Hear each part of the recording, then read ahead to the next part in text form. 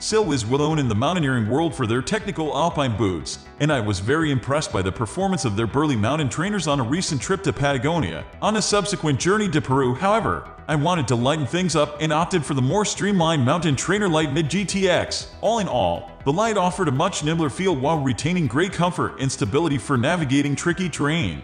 But Salewa did make some noticeable concessions in terms of protection and coverage. Below I break down my experiences with the Salewa Mountain Trainer Lite Mid GTX. To see how it stacks up to the competition, see our article on the best hiking boots.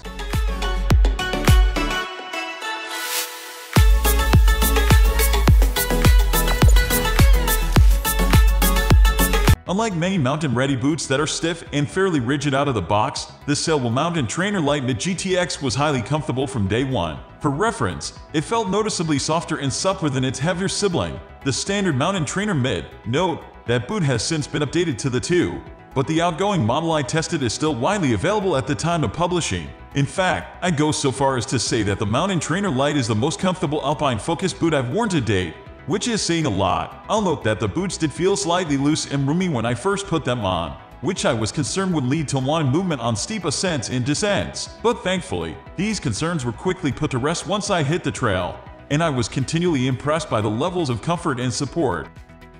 At 2 pounds 13.9 ounces for my pair of men's size 44.5 boots, they are listed at 2 pounds 7.9 oz. The Salewa Mountain Trainer Lite Mid certainly is no featherweight, but I consider the weight perfectly reasonable for the levels of support and stability. For reference, it's considerably lighter and sprightlier than the standard Mountain Trainer Mid GTX 3 pounds 1.4 oz that I recently tested in Patagonia, and even felt nimbler than the Scarpa Zodiac Tech GTX 2 pounds 11.7 oz that I brought to Nepal's Everest region. Even after submerging the boots in a river and gaining some water weight while hiking in Peru, they didn't feel overly bulky or cumbersome underfoot, and the same held true on smooth trails and prolonged sections of flat ground. The only time I noticed any true heft was when the soles caked up in sticky clay for a portion of our trip, but otherwise, I often forgot about the boots entirely.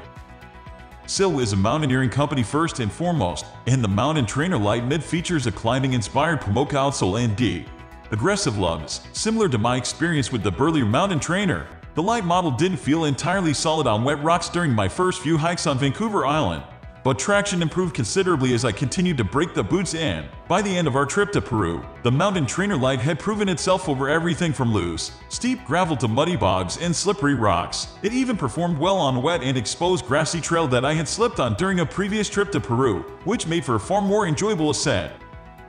As expected from a Gore-Tex equipped boot, the Salewa Mountain Trainer Lite Mid GTX kept my feet comfortable and dry during shallow river crossings, while hiking in rain, and when trudging through deep mud, clay, and manure in Peru. I also subjected the boots to rock hopping through glacier-fed rivers and boggy lakes and confidently plodded through smaller streams without issue. My only complaint is that the collar is on the lower side and allowed water, snow, and debris to seep over the top on a couple occasions. In these cases, I found myself wishing for the taller elastic cuff on my Scarpa Zodiac Tech. It rides about 1.5 in higher, which did an excellent job of sealing out the elements. But in the end, I consider this a reasonable trade-off for reducing weight, and you can always add a pair of gaiters or bring a backup pair of shoes if you plan to encounter deep water crossings.